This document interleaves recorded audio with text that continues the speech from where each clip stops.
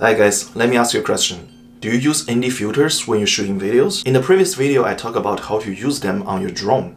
Still, I receive a lot of comments from people who are confused and want to know how to use ND filters to make their video feel more cinematic. I will explain in this video.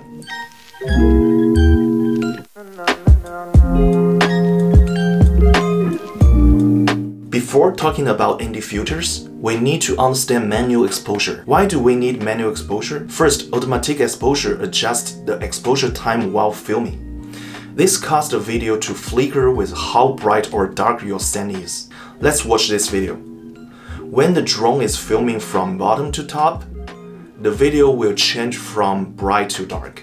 This is a situation that we don't want to see during our editing. It's difficult to repair it in later stages. Whether you use a drone or camera or smartphone, if you use automatic exposure, you will encounter this problem. Second, automatic exposure doesn't have a cinematic feel. What do we mean when saying cinematic feel? In addition to shooting angle, composition, and color, an important element is called motion blur. There are two clips here. When we pose, one picture is clear and one picture is blurred. If you carefully observe movie shots and hit pose, the moving object must be blurred, not clear. This is called motion blur. Motion blur is an important part of making films. When recruiting, many film post-production companies looking for candidates that understand what motion blur is. Why does automatic exposure have varying motion blur? Generally, automatic exposure will adjust shutter speed to get that camera think is the correct exposure. An overly bright frame will cause the shutter to open and close very quickly, causing your video to stutter.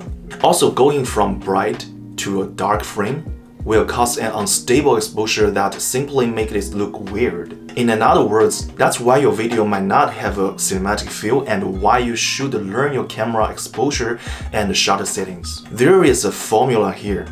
I have repeated it in my many previous videos. If you want to get a more suitable motion blur, after you decide to shoot a video at a certain frame rate, the shutter speed needs to be doubled of the frame rate or the shutter angle of 180 degrees.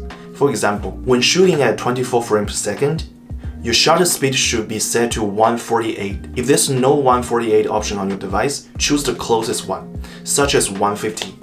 If you shoot 60 frames per second, what's your shutter speed? Tell me loudly. Yes, you got it. It's 120. Okay, so after understanding motion blur, we return to the topic of ND filters.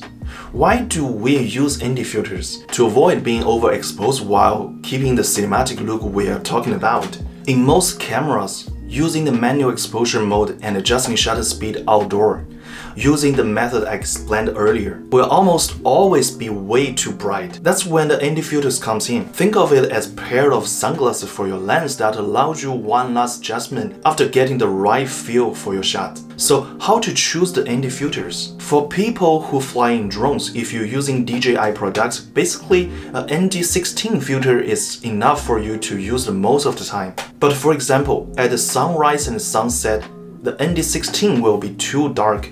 You need to buy ND4 or ND8. For DJI Pocket users, using ND32 during the day is basically good enough for most scenes. As for DSLR mirrorless camera users, I would recommend you buy two. One is 2-32 and the other is 2-400. These variable ND filters will make you save a lot of money and it will be much more convenient to carry. So you might also have a question, since ND16 or ND32 can handle most of your scene, why do we need ND64 or ND400 and other darker filters? Let's take a look at these long exposure photos.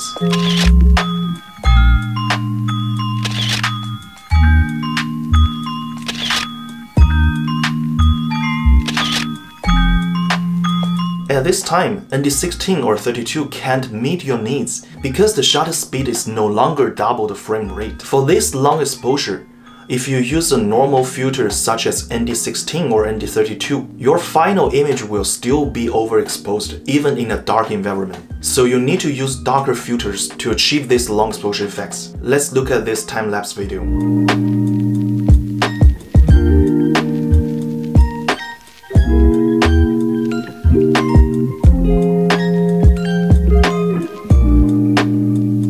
I use DJI Pocket 2 to shoot. It's on the highway during the night. Time-lapse photography is different from video. We use time-lapse photography, then stack all the time-lapse photos together in the software to make it into a video. Then, if you want to shoot this kind of time-lapse video with light track effects, we need to do long exposure processing for each photo. I set the shutter 6 seconds.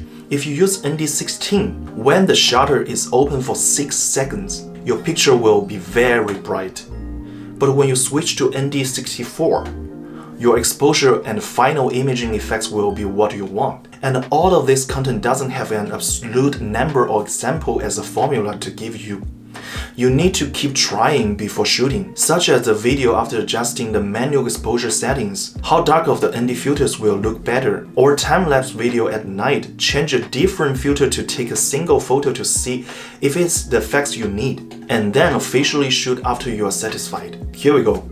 Here are some tips on how to use ND filters. I hope you can keep trying so that you can get a better idea on how to use your filters. See you next time. Bye.